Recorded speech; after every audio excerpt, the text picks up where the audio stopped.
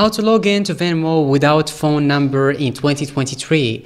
My name is Ali and I will walk you through on how to log in to Venmo without phone number. Okay, it's not something difficult, it's so easy, just some simple steps that you need to follow and you're gonna be able to log in to Venmo without phone number. Okay, so just don't worry or don't panic, just follow what I'm gonna show you in this video and you're gonna be able to log in to Venmo without phone number. Okay, so the first thing that I'm gonna do is to go to my phone, and after going to your phone, what you need to do is to go to Venmo app and open it. Okay, and after opening your Venmo app, you're gonna find this page.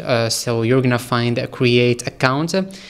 So you want to log in, so you just need to you don't need to click on create account, but you need to log into your account. Okay, so after you're gonna find this page, so you need to enter your phone number and your password so you can log in into your Venmo account. But in our case, we don't want to log in with our phone number, so they are giving you another options, which is your email or your username that you use on Venmo. Okay, so you can just easily type your username on Venmo, then your password, and then you're going to be able to log in into your account just by typing your username. And you can do the same thing with email. Okay, so you just need to enter the email that you used while you wanted to sign up into Venmo. So just type your email, then password, and you're gonna be able to log in